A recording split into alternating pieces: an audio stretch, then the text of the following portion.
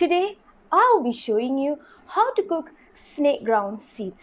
Yes, what you heard is true. Snake ground seeds.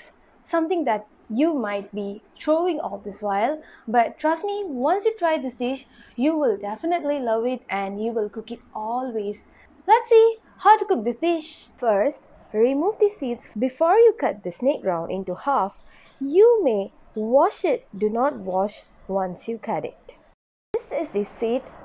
Then, in a hot pan, add 3 tablespoons of cooking oil and then add your snake grounds well until it cooks.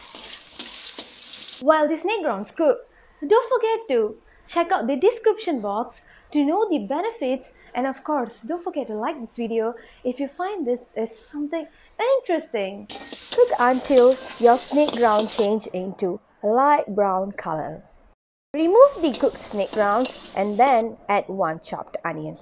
Once it's half cooked, add 3 chopped garlic followed by 1 inch of ginger. Once all of them cook for about 70%, add 3 bird-eyes chili.